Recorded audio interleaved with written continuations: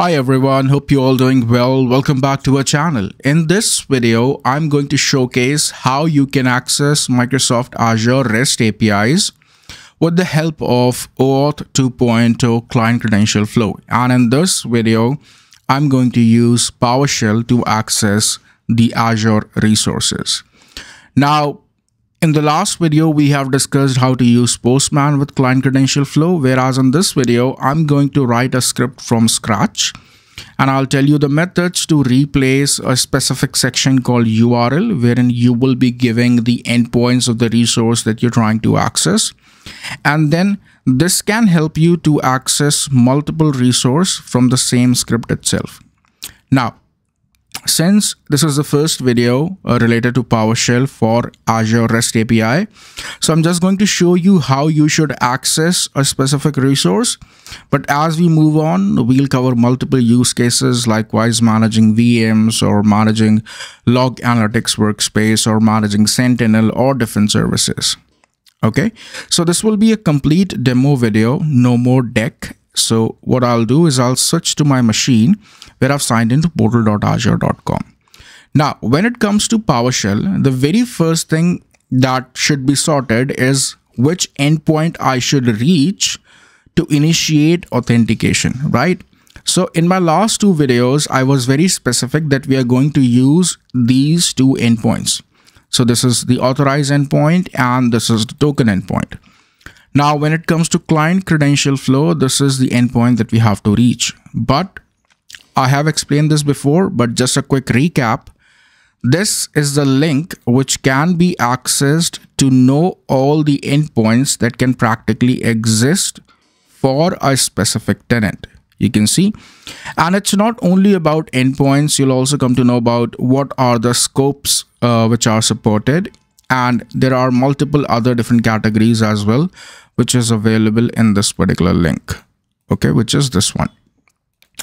So what we'll do is we'll access this link itself, okay, because as we move along with the playlist, I'm going to use this link for multiple methods, or let's say multiple details are there which I will be querying.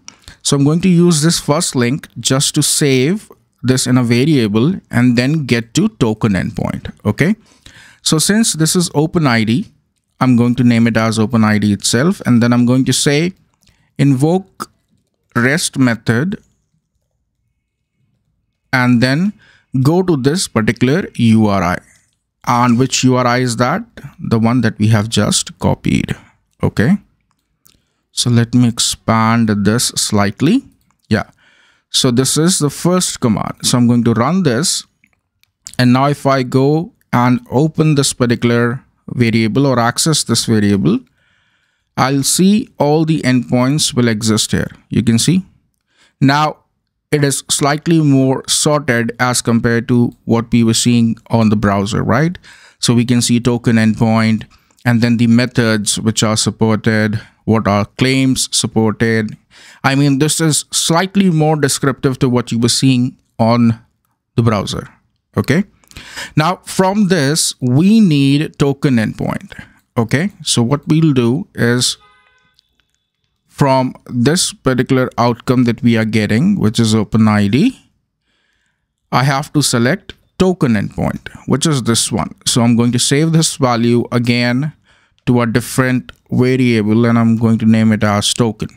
Okay, so now let's run these two commands and see what exactly we have in token.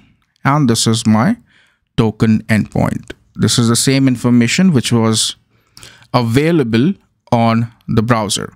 But if you will see, I am getting this v2, which we don't need, which means what? While we have copied this address, we have selected the option of v2.0 because for now, this is the only option which is available. Okay, so if I come back here and if I try to search for metadata document for, let's say, v1, I can't find it. So in this case, the process is exceptionally simple. You have to just delete this. That's it. Now, once you again initiate these two commands, and now if you try to access token, you can see I'm getting v1 token endpoint, which is this one. Now the next thing is moreover related to the set of parameters that we have to send in body. Okay, so for that I have already created a sample which I'll just paste here, and I'll explain you what exactly is happening under the hood. Okay, so the first section here says I'm going to incorporate the client ID, then client secret, then redirect URI is something that you have to use in terms of sending the callback URL, which is HTTPS localhost. Then my grant type is client credential. So if I'll come back to postman, you will see grant type, and here also it is client credential. Now this resource that you see over here is something that we were sending in the body, right? So if I'll scroll down this, you can see token request resource a specific value, and then it has to be sent in request body. That's exactly what I have done here. Okay, and then in the tenant I am naming concepts work. Now see, this is something which if you want you can include, or if you want you can ignore this value as well. That's not going to make any difference. Okay, now the next step is to go ahead and initiate an authentication, right? That means by capturing all these details, I should go to token endpoint, which is this one that we see over here. And then I should get a token, right? So let's see what's happening. Okay, so let me just replace this with token endpoint. Okay, I'm going to invoke a request through my URL, which is this one. I mean, the one that we see over here. And then I'm going to send this body in the form of a variable, or let's say a request variable in this request itself. And the method that I'm using is post, because this is how the client credential flow works. Now, if I run this script, the expected behavior is I should get the token that I can use with this script to query multiple resources. Now, what you can see that I'm getting an error where it says the application with this identifier was not found. That means what? Even though I'm sharing this script, what you have to do is you have to update client ID and client secret. So let me just do this quickly. I'm keeping all these mistakes as well in the video so that, you should understand that if anything goes wrong, how you should relate. Okay, these are all intentional mistakes. I suppose you'll agree with me.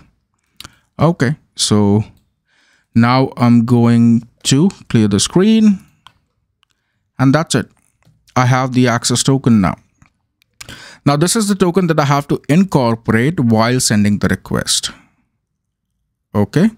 So now let's do something. Let's copy the first URL that we have to access. Okay. Which was my subscription URL, right?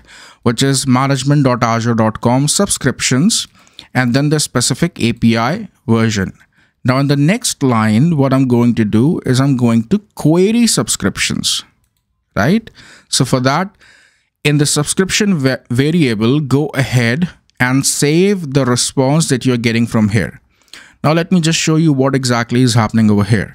I'm again initiating a REST method or a REST request to this particular URL, which is this one. And in the headers, I'm including bearer and my access token. Now, if I come back to my postman, see, this is exactly what was happening over here as well. There is a value which is token, and then the header prefix is bearer. So I'll come back to my script. Now, the expected behavior is the moment I'll run this, there must be some response that I should get in this particular variable. And let's see if we get any response. Okay. Perfect. So I think the response is completed. So now if I go ahead and say subscription, I'm getting some response. So now if I select the value part, as you can see, now I am getting a specific subscription where my client ID has access. Now, if you remember, I was talking about having or granting permission for a client ID to a specific location altogether, which means what? For this particular subscription, there is a very dedicated resource that I can access. If you guys remember last time, in the last video itself, I have granted this client ID the permission to access a specific resource altogether. That's why it is showing me only one subscription, which is Visual Studio. Okay. Now let's say I want to manage multiple subscriptions from the same client. Okay. Which is CW-Azure API-REST. So I'll go to my subscription. And for this subscription, it is already having the respective access. So I'll go to other subscription now. And this time I'll click here and I'll click on add. And then I'll add a role assignment. And this time the privileged access, let's say for contributor privilege for this particular application, which is CW-Azure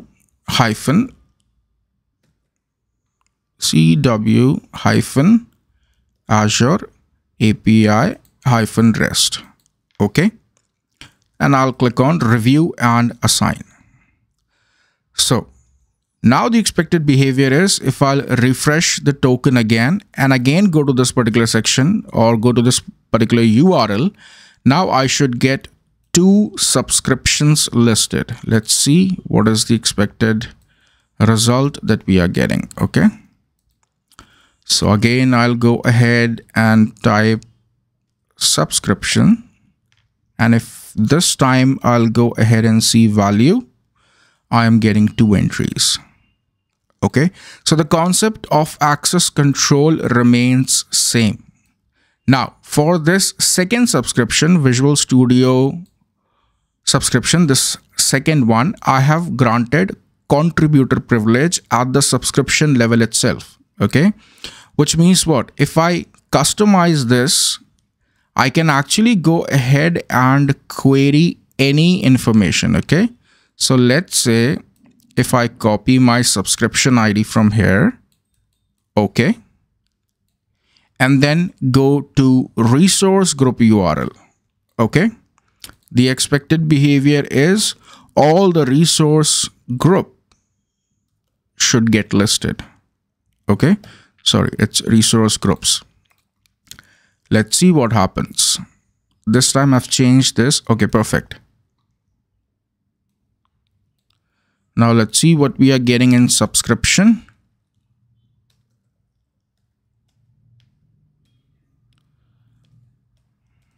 Just give me 1 minute. Value. Perfect. You can see I'm getting all the resource group now. Okay. Similarly, I can go ahead and change this to any other resource, right? So let's say I go back to my subscription. I click on, let's say, all resource. And here, if I apply a filter that show me all the resource that exist in this particular subscription, I can practically choose any of these resources and access them from my PowerShell script itself. So let's say I want to query this DCR for Linux. Okay, I just want to see some of the configuration which is related to this particular DCR itself. I'm going to copy this value. I'll come back to my notepad and I'm going to follow the same process which I was showing you before in the notepad. Let me open that to recall what I was explaining. This is something that I've explained in my last video. So this is what we need added with management.azure.com. I will delete this last section and now I need API version. Now see, since we are talking about one specific resource, which is DCR, which is data collection rule, it's my recommendation to always match this API version, right? So in this case, it has to be 2022-06. Okay. I assume I've added the right value. Yes. So now I'll go ahead and copy this URL, come back to my script, and just replace this value. And let me delete this line as well. And delete. Perfect. Now I'm going to initiate my script again and let's see what we get. The expected behavior is I should get DCR as an object in my value. Okay. Perfect. You can see I'm getting one single value for DCR. Now, since it was only one value, that's why it is directly available in this variable itself. I mean, these are all PowerShell tips and tricks. I'm sure you guys know much more than me. I'm not a very good at scripting, but I'm just telling you different methods of accessing the same set of information. Okay.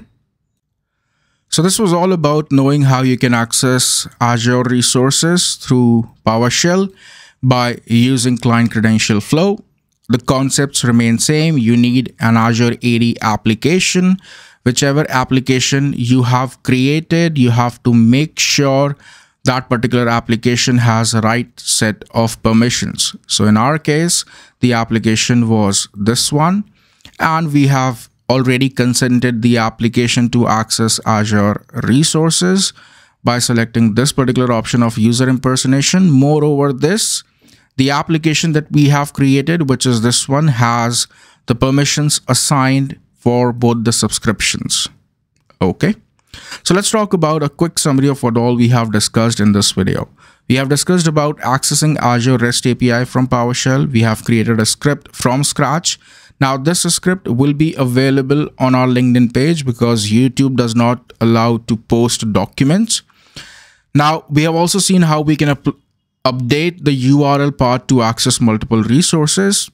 In the next video, I'm going to create a use case specific script to access multiple resources. As we move along with this playlist, I'm going to give you multiple scripts for automation and which you can use to perform a specific task which is required on a daily basis. Okay. So if you think that this channel is helping you to learn anything new, please feel free to subscribe and share this video with your technical community. Thank you so much. Thanks for your time.